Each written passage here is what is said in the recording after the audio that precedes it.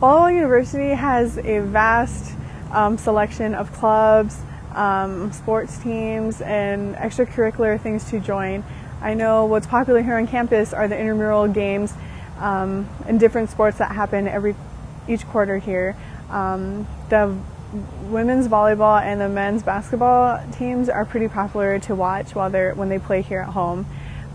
We also have softball, flag football intramurals, soccer, and here at the gym it's pretty popular to go rock climbing. We have a rock wall here.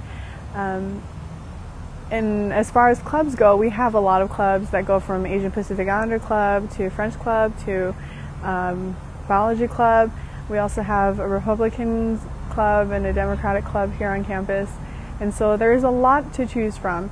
And these clubs also charge a membership fee, but usually it's not that expensive and it goes straight to your school bill, so you never see it.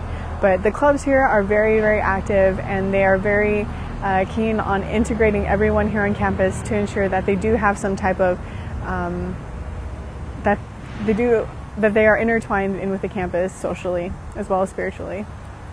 Well, here on campus each quarter we do community service. We do a service day where we go out into the community and help those who need our help. And recently we teamed up with Whitman College and Walla Walla Community College on service day and went just all over the city and did things like cleaning up yards, attending to people who couldn't do these things on their own. So we went out and did a lot of things. And as far as government, we frequently have state officials and even city officials come to our school and inform us of what's going on in our community. And I think that's really important, that even though we might not all be coming originally from Walla Walla, we all would like to know what's going on in our community and see what ways that we can help as college students.